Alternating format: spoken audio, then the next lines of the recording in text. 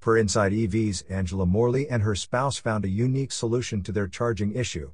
Living in an apartment without charging infrastructure, they bought a second Hyundai Ioniq 5. They use the second car as a power bank on wheels.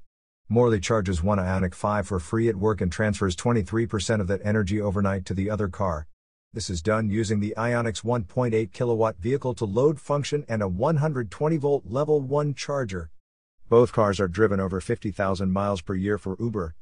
Despite heavy usage, the battery's state of health remains at 100% after 56,000 miles. You are listening to UON News.